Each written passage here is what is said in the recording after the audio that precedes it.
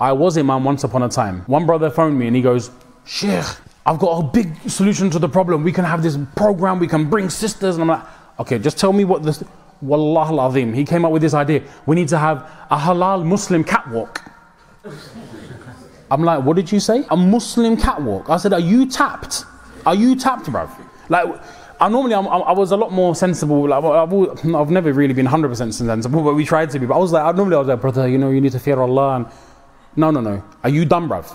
Are you dumb? That's it. Tell me just straight up, do you need help? I couldn't believe, like, what sort of stupidity is that? Well, how can you even think of such a dumb thing? Like, as if we're going to be alright with that. So, astaghfirullah, may Allah forgive me. I'm not saying that's how you speak to people. I told you I'm wet behind the ears. So I'm saying always remain within the boundary of the deen.